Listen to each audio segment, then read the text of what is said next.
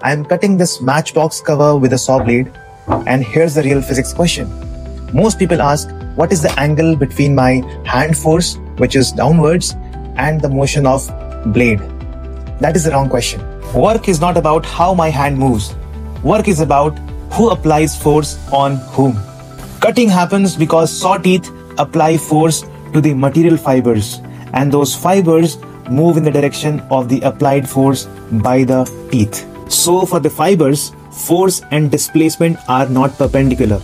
They are less than 90 degrees, hence the matchbox got cut. You can't take the force of one body and the displacement of another. That's where confusion comes from. Work energy never fails.